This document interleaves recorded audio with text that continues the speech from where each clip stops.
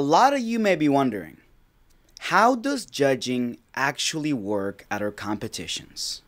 Well, here it is, the official judging rubric for every after-school dance fund competition ever.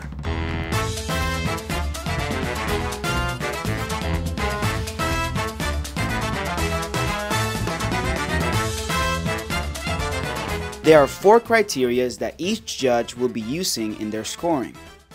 Number 1, knowledge of choreography. Number 2, technical skills and posture. Number 3, rhythm and tempo.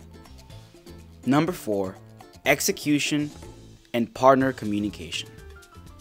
The highest score a judge can give for each criteria is 4 points, and the lowest is 1 point. So, if there are 4 criterias and you knock your routine out of the park, the highest scoring you can get is 16 and the lowest is 4. Now, all that's left for you to do is sit back and enjoy the show.